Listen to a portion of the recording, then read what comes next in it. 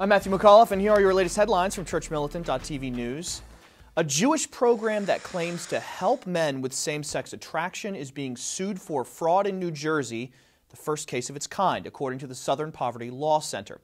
The abusive methods used by the therapy group Jonah, or Jews Offering New Alternatives to Healing, has the media decrying same-sex attraction therapy in general as abusive to one's sexual orientation. You can read more about this court case on our resource page by clicking on the link right outside the screen. The American military is the last bastion of discrimination against women, says the ACLU, as they commence a courtroom clash over the ban on women in combat. The American Civil Liberties Union is suing the Department of Defense after a complaint was filed recently in Northern California, 1 year after homosexuals have been allowed to openly serve in the military.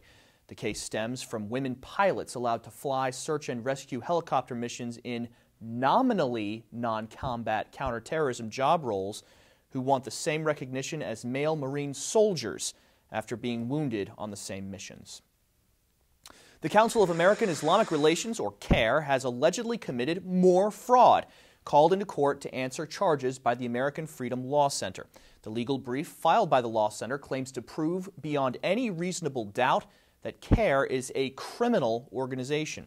You may remember CAIR was named a, quote, unindicted co-conspirator in the Holy Land Foundation trial, the largest terror funding trial in U.S. history, and is known for its ties to the Muslim Brotherhood.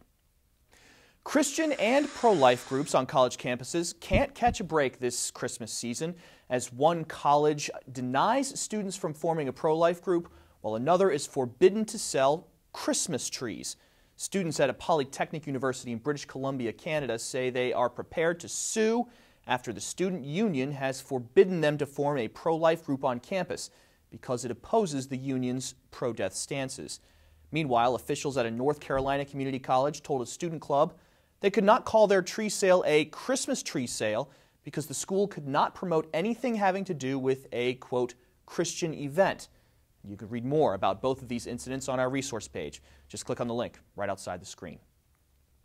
Pope John Paul II's ride will now be a rental for partygoers, according to the new owner of the Popemobile.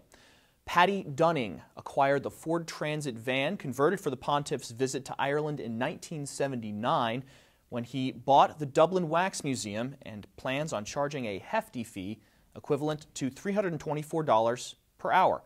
He plans to be very selective about who is able to rent it and will also be made available for sporting and charity events as well.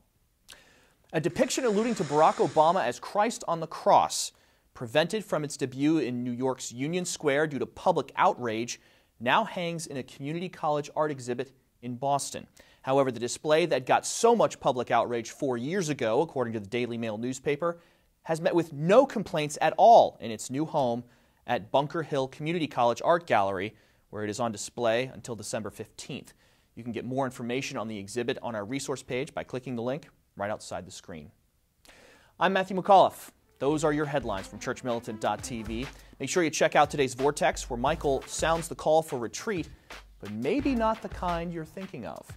Thanks for tuning in today. Spread the word about us to your friends, and may God bless you.